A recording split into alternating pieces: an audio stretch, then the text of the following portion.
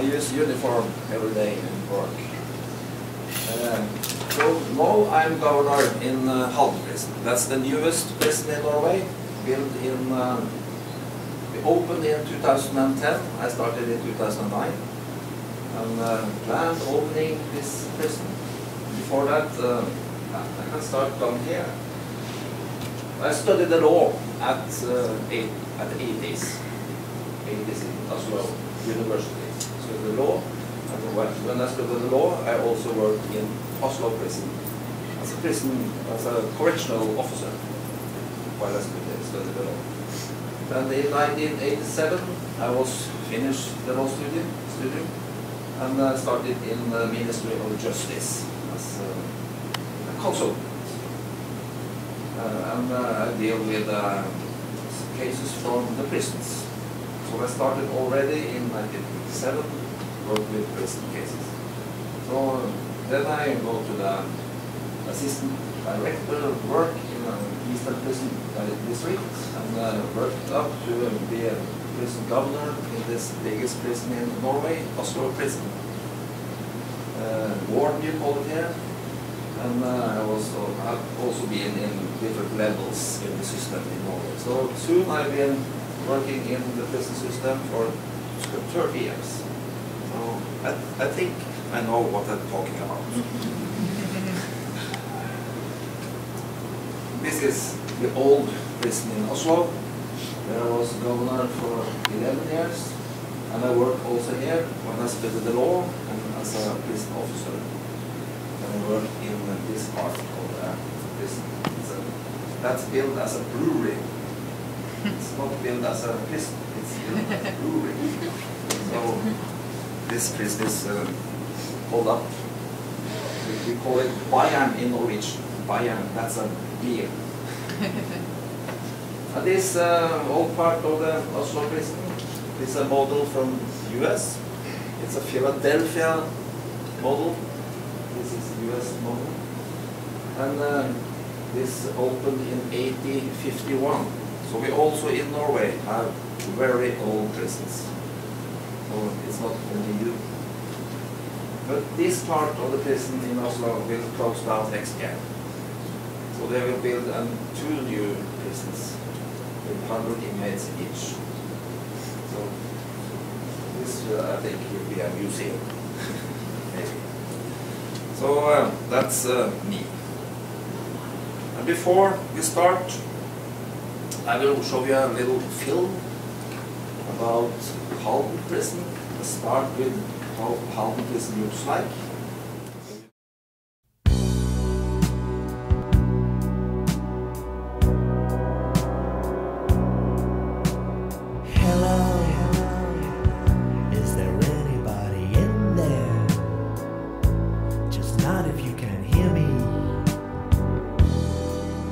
Is there anyone home? Come on now. I hear you're feeling down. Well, I can ease your pain, get you on your feet again. Relax. I need some information first. Just the basic facts. Can you show me where it hurts? There is no pain, you are receding. A distant ship, smoke on the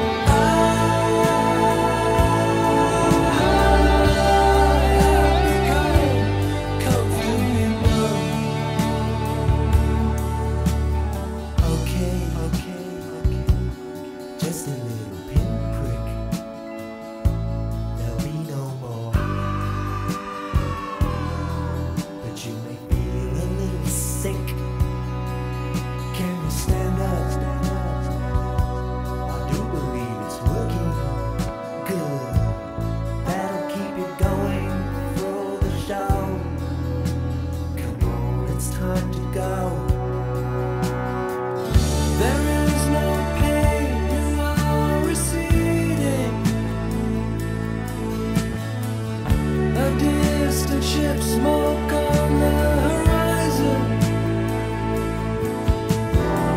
You are only coming through in waves. Your lips move, but I can't hear what you're saying.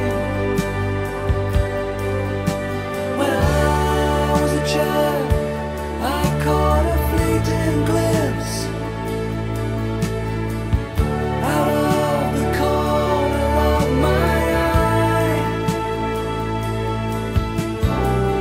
I turned to look, but it was gone. I cannot put my finger on it now. The child is grown, the dream is gone. I have become comfortably numb.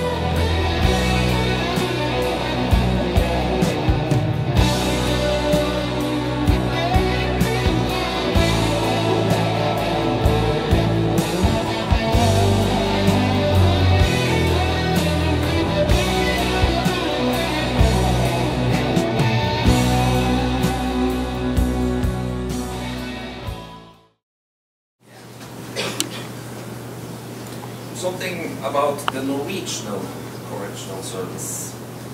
And we have, this is the mission for the correctional service in Norway.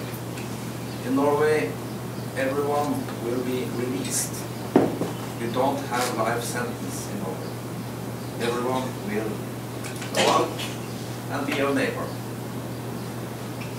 And we often say, what neighbor do you want? An angry neighbor who is dangerous, or a neighbor who is rehabilitated. So that's our mission. Of course, we shall take care of the security for all the citizens in Norway while the inmates are in prison.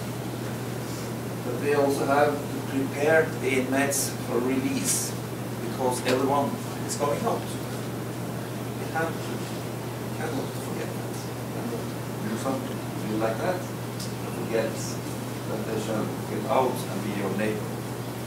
So we also have a lot of focus on prevent recidivism by enabling the offenders through their own initiatives to change their criminal behavior. So the goals for the Norwegian system is the offender will choose a life free of crime after completing their sentence. That's our goal. Not back to prison, stay out and pay tax. Be good taxpayers. That's important for you, economics people. Some facts from the Norwegian system. We have 3,900 cells in Norway, prisons. And we have 43 prisons spread over. We have a long country. But we have many small prisons in Norway. We only have 200 women in prison. Women are not criminal in Norway. But the guys are. So 3,900, that's in one prison in one state in the US. Maybe. So we have a staff more than the inmates, as you see. We have a lot of staff, so we can do something about the rehabilitation work. And in Norway we are 5 million people, so we are not a big country. In Norway, we have no jails. That's a special thing for you. We have no jails. We only have prisons. And in prisons, there are small free trial detention. So we have together, and the pre-trial detention inmates have the same possibilities as the who are in sentence. The longest prison sentence in Norway is 21 years. We can give 30 years, as you see. But we haven't used it yet. But for crimes related to genocide, crimes against humanity, and so-called war crimes, that's a new rule in Norway. But the main rule is 21 years. So, and if they behave okay, they can go out after 16 years. If you have 21 years, you can go out on parole after 16 years. And the average sentence is only 8 months. So if you see the total population in prisons, it's only 8 months in prison. And over 60% additional sentences are up to 3 months, and almost 90% is less than a year. We don't have long sentence in Norway. And every inmate, as you have in US, I think, one man, one cell, but the cell is quite different, as you saw today. So it's based on the principle of human detention. And we don't have escapes from Norwegian prison. No, we have a lot of escapes before, but no, we don't have escapes. 99% of all inmates who are temporary leaves from prison, on permission we call it, come back. And we have a lot of female staff. 40%, I think in Halden Prison, we have 50% of the staff is female. But it hasn't always been like this. In the late 80s, I worked as a prison officer in the 80s, and I saw it by myself. We have a lot of drug problems in the 80s and also in the 90s, and many inmates with psychiatric problems. But that we also have today, still, psychiatric problems in prisons in Norway also. We have a high recidivism. 60 to 70% of the inmates come back to prison. We have several riots at the 80s when I come to work in Oslo prison in 84 as a student and work in Oslo prison. It was a big riot in one of the units in Oslo, the old Blue prison. 100 inmates go totally mad, crash down the whole block. So that was heavy. And I was quite nervous. But the police come and take over the situation. And we have a lot of escapes. We have 2 murders of prison officers. And a little interaction between officers and inmates. So that's not so many years ago. It's 30 years ago. We have big problems in Norway also. And here you see me as a young assistant governor in Oslo prison. There you have me in the 1989. Three inmates escaped. I have to take the newspaper in and try to answer the difficult questions. And also the TV call. I was quite nervous, young and nervous. We have also 2 inmates. We have 1st April 2. Have you heard about that? They ring into the prison, 1 friend or 2 inmates. They shall be released. They rang on the 1st of April, and it was untrue. But they was released. Yes, it was released. It's totally mad, but the 2 inmates out of prison on the 1st of April. And it was worldwide. Fool's Paradise, they call us. And that was in my prison. So that's me, the governor. That's the 2 inmates. That's the trend. So, quite funny. One tried to escape from this prison, from the old prison, you see, Halden Prison. And we have a lot of cases like this. So we was in deep shit. Something must be done. Something must be done. And the government, the politicians say to the Justice Department, do something. We cannot go on like this. This have to stop because of a lot of cases. So Justice Department put some work groups together. I was in one of the work groups in 1995 it was.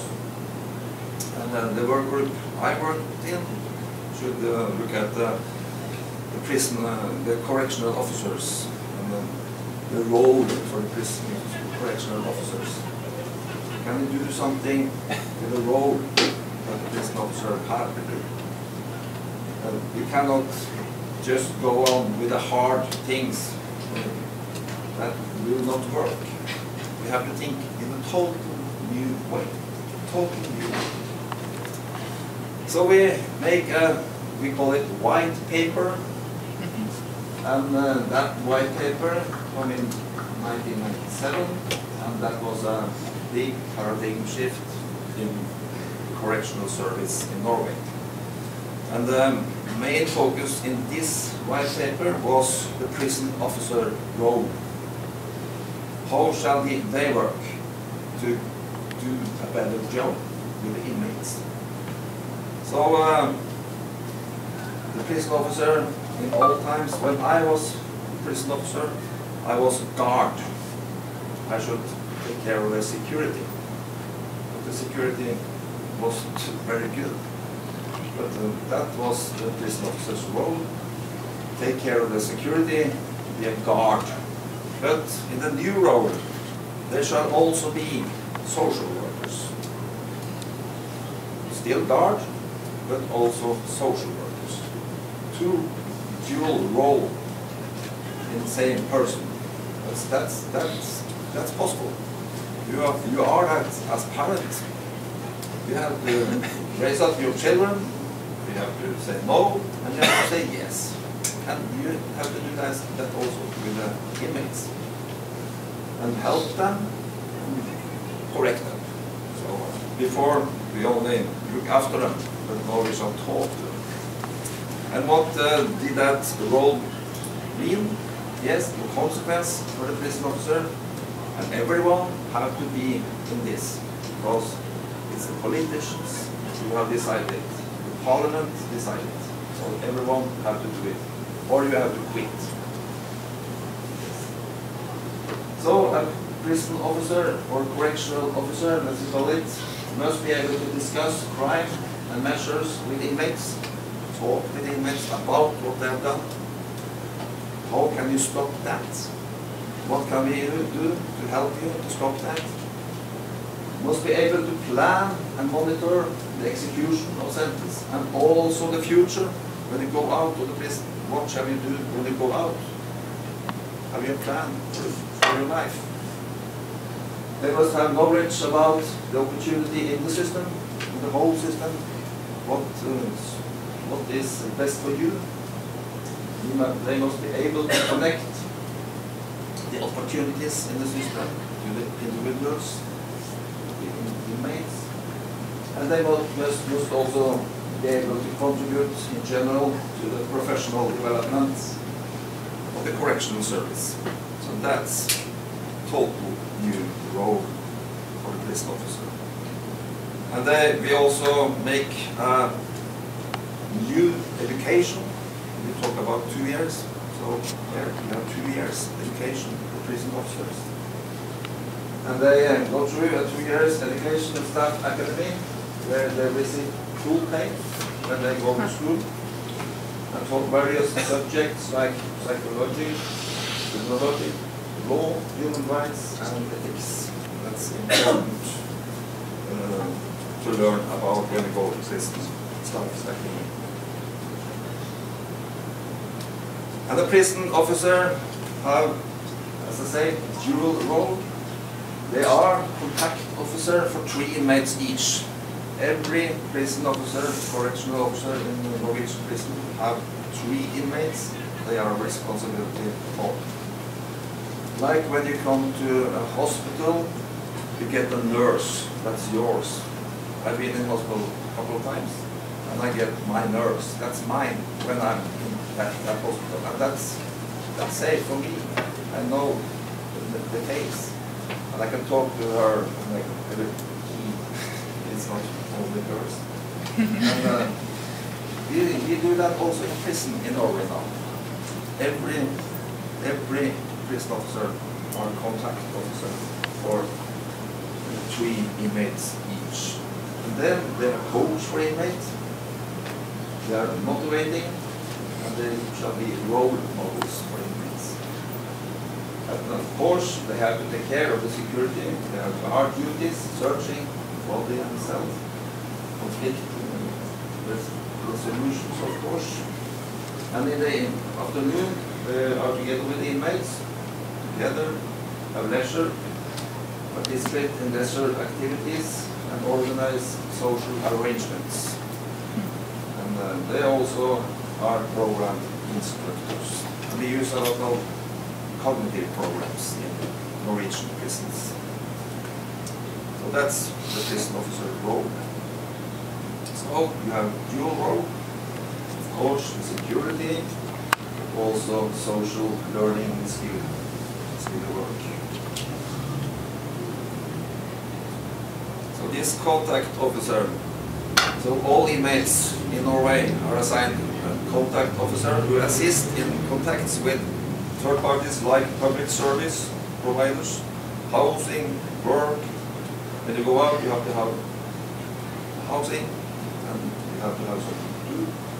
And the contact officer are assist you in getting in contact with the system outside, or officials within the correctional systems. And the contact officer helps the inmate finding the most appropriate ways to serve their sentence and fill out applications. So that's an important role. And in 2007, 2008, we get a new important white paper in the system. And that white paper focuses more on the reintegration work. And that's important for the reintegration work is that you have to cooperate with the society outside. Every inmate in Norway, if you are from Norway, we have also inmates from other countries. We don't help them to take contact with their communities. It's too difficult. But the inmates who will return to the Norwegian society, we help them to cooperate between the authorities responsible for the inmates. Every inmate is going to a community after staying in prison. And the community are responsible for the inmates, even if they are in prison. They shall go out and be a citizen in that community. So you cannot forget that person, even if they are in prison. So when this new white paper was presented, it was with 4 ministers in the Norwegian government. Justice Minister, Culture Minister, Education Minister, and Local Government Ministers. You know this, guys, from Norway. And this white paper pointed out the direction of the correctional service with a focus on change processes, rehabilitation and reintegration of the convict to a life without crime after serving time. And the message was very well received. of course, in the correctional service, we like to work in this way. Everyone who works in the correctional service support this white paper, and also in the society at large. And the white paper was also subject for throughout political assessment and debate in the parliament. And every parties, also the conservative parties, think this was good ideas. Also the conservatives. So we get stamp later. Yeah. So in this white paper we have 4 central principles for Norwegian corrections. We have one principle we call the normality principle. That is very important, and both in international conventions and recommendations and in Norwegian law, it is stipulated that inmates have the same rights as all other citizens. You don't lose anything. You lose your freedom, but you don't lose anything else. You have the same rights as all other citizens. You take the freedom and put them in prison. But in the prison, you have to help them with all the rights the other citizens have. That's very important. Prison. And the punishment is the restriction of liberty. No other rights have been removed by sentencing court. It's only we take the freedom. Therefore, the sentenced offender has all the same rights as other who live in Norway. And no one shall serve the sentence under stricter circumstances than necessary for the security in community. Therefore, offenders shall be placed on the lowest possible security regime. And during the serving of sentence, life inside the prison resemble life outside as much as possible. That's the normality principle. In practice, the inmates who live in, for example, Halden Prison, they have their own room, that's their home.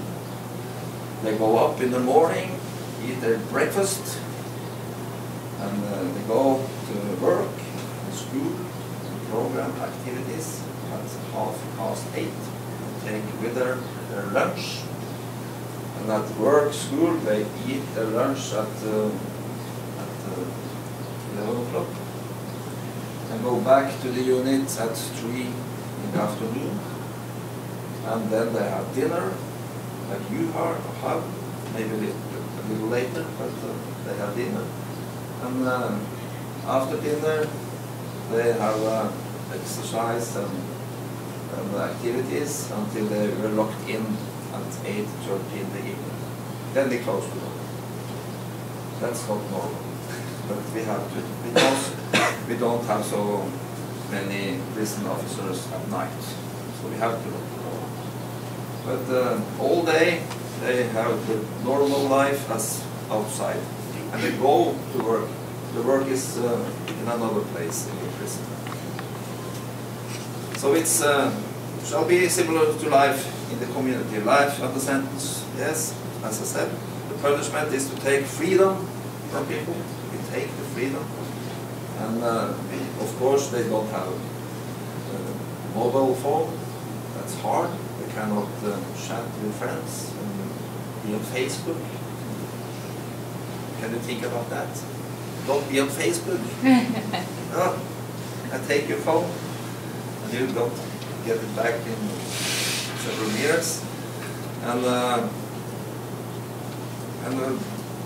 but other things, of course, we take, we will check the visitors, we check we have some security works, of course, but it's the freedom we take. Imprisonment shall be no more burdensome than necessary. No one shall be subject to measures that feels like additional punishment. That's important. And we have also another principle we call progression towards reintegration. You don't sit in a high security prison all the time. You sit there in the start. And after, if you have 21 years and you will be released after 16 years, of course you sit in high security prison for 10 years in the maximum security, but after 10 years you move them to more open prisons. So we have open prisons, and we also have what we call halfway houses. So if the more closed a system is, the harder it will be to return to freedom.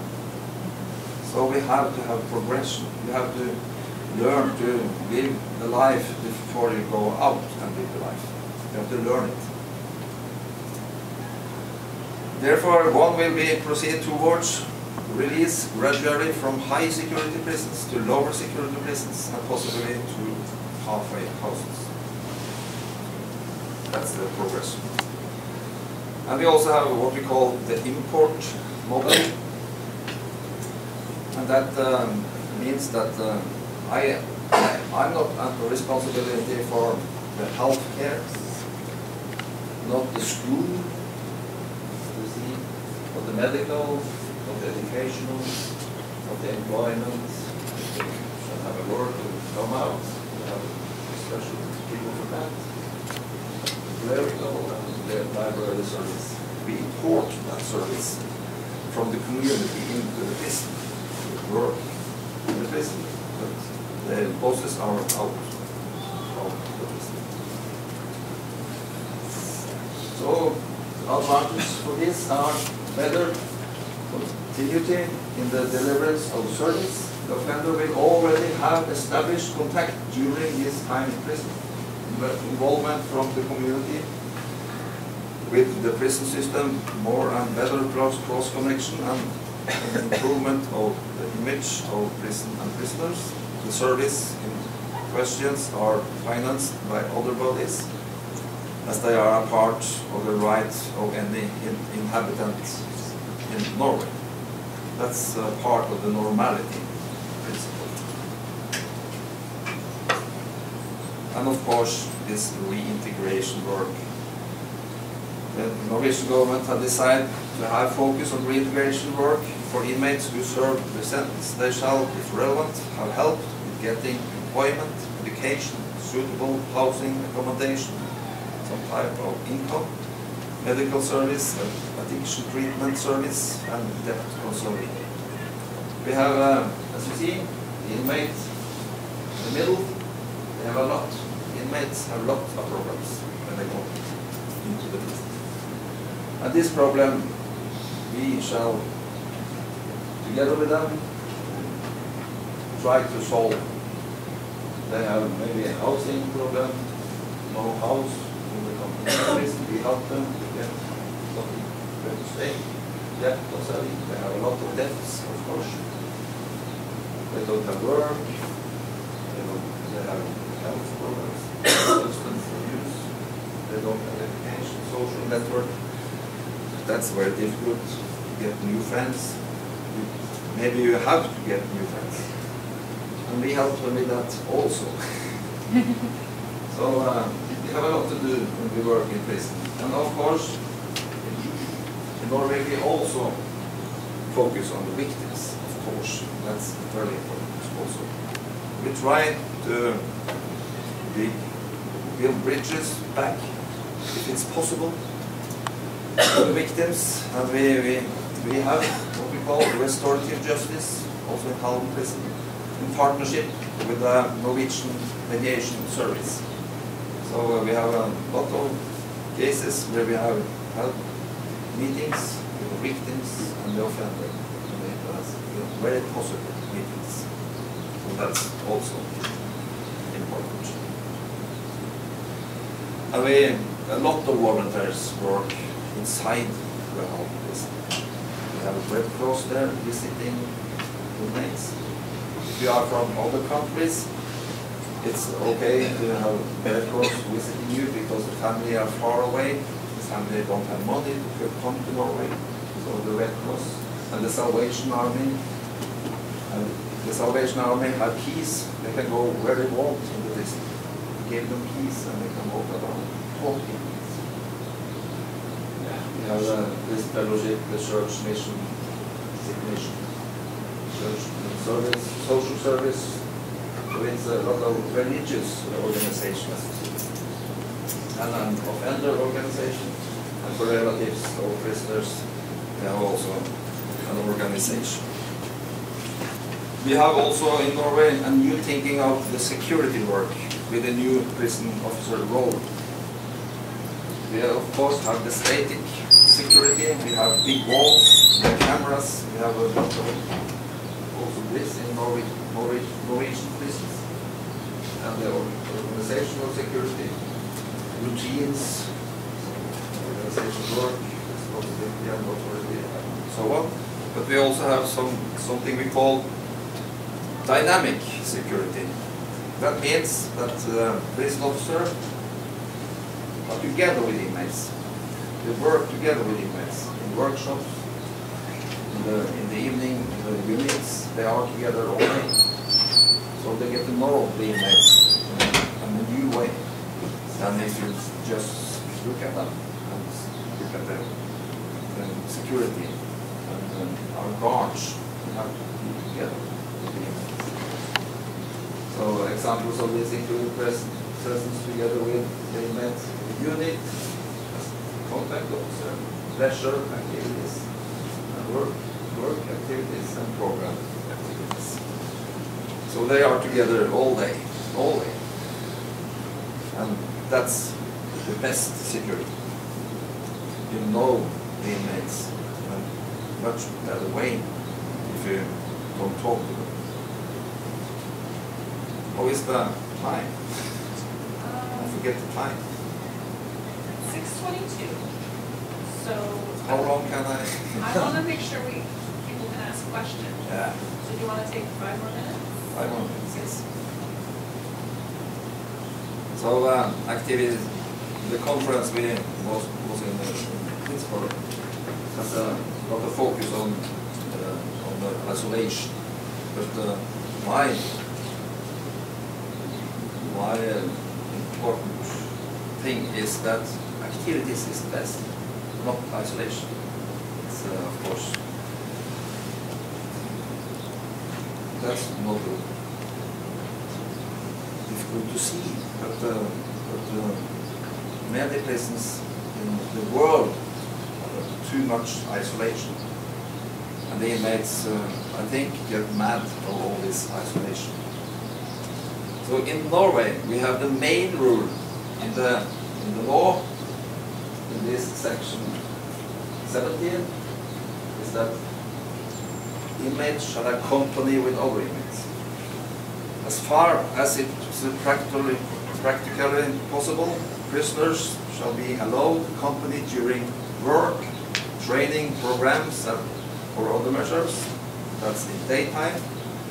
And in leisure periods, also in afternoon.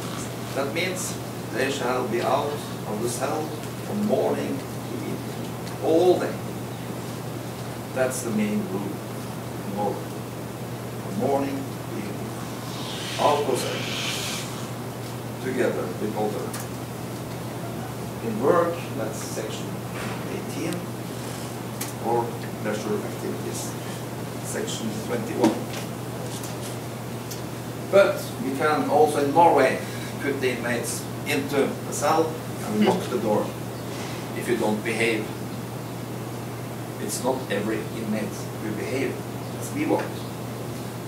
And also in Norway we have inmates who don't behave. So we have, of course, possibility to lock them in. And we have a section here, section 37, where we can lock the inmates into their own cell if they don't behave. They can be in, the cell is not bad, as you see on the picture, but we can lock them in there if they behave like this. We have in this section to prevent prisoners from continuing to influence the prison environment in a particularly negative manner. prevent prisoners from injuring themselves, eating violently, treating or treating. Threatening. Prevent considerable material damage, prevent criminal acts, or maintain peace, order, and security. So we have that possibility. We lock them in, but we have to write it down. They can also send them klage, appeal, appeal up to the region. In these cases, the inmates are on their own cells from a couple of hours to a few days. And we have also what we call coercive measures. We have security cells also in this nice prison. Security cells, and we also have a restraining bed. And that's in the series. This is the activity center. You saw it in the film. A lot of things happening there. Many workshops. We have a very good school with a lot of possibilities. We have a service center who help the inmates to get jobs, to integrate into society. 5 people working there. This is, as you saw, the living unit. You saw it on the film. And the cells. And the yards. It's a park. As you see, it's quite nice. In this culture building, where we have also activities in the afternoon. We have concerts, rock concerts, progressive rock. I like it. I'm there. Gymnasium. And we use sometimes coercive measures also in Halden Prison. We have these security cells. This is not nice. I don't like using it. So I say to my officers, use it so little as possible. That's the, and we measure using all this cell.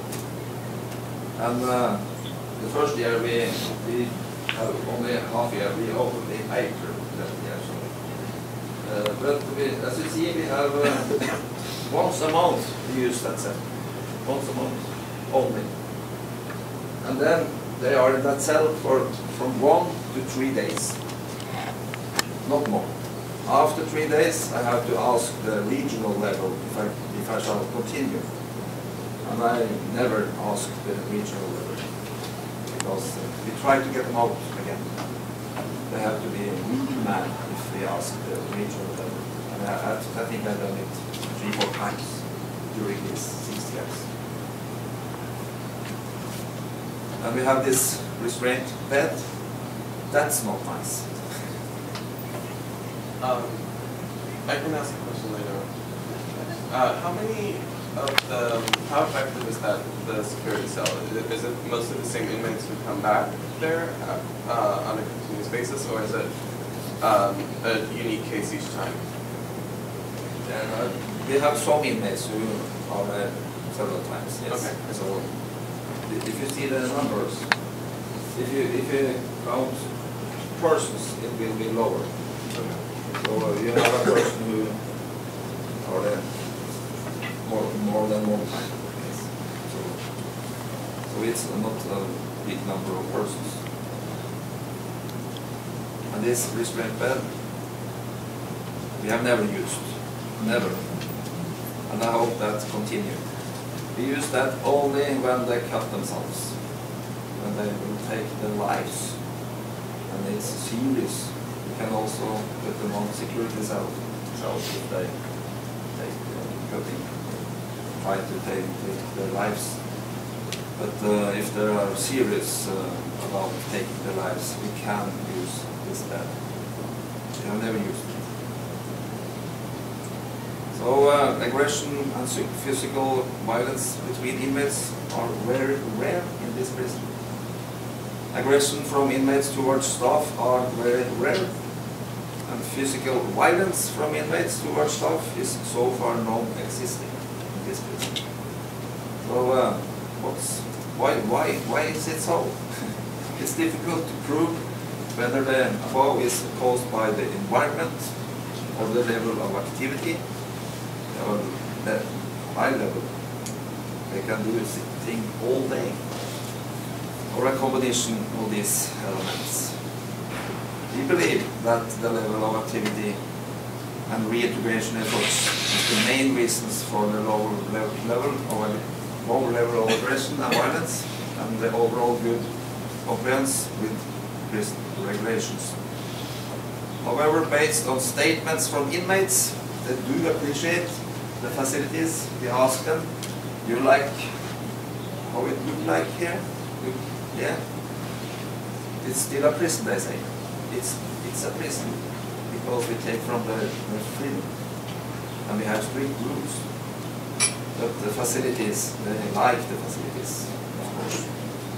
And the surroundings and the reduced feeling of being in a high security prison. And that was also important for the architects when they planned this prison, that it should not look like a prison. That was very important for this prison. So this is you can call it a project in Norway. So this is the last prison built. So I don't know if they will build more Halden prisons because it's quite expensive prison. But the results, I think, is good. If you see, this is from Norway. It's not only Halden prison. But as I told you, in the 80s, in the early 90s, we have 60–70% of recidivism in Norway. And now, in this study, we have 20% recidivism. That's very good. That's very good. But that's only after 2 years after release. So maybe we have to have a new study and see how it works some years after that. Yes. So I have visit from America and from US, from a warden in Attica. And he said, if Conway have asked the inmates in Attica to design the prison of their dreams, it would look like Halden prison. This prison is this is prison utopia, he said. I don't think you can go any more liberal other than giving the inmates the keys. And we have, last year, we have also visits from an American, and his name is Michael Moore. Go and see his film. 5 minutes from Halden prison in his film. And another prison, an open prison, called Bastøy prison, also 5 minutes. So 10 minutes from Norwegian correctional system in Michael Moore film.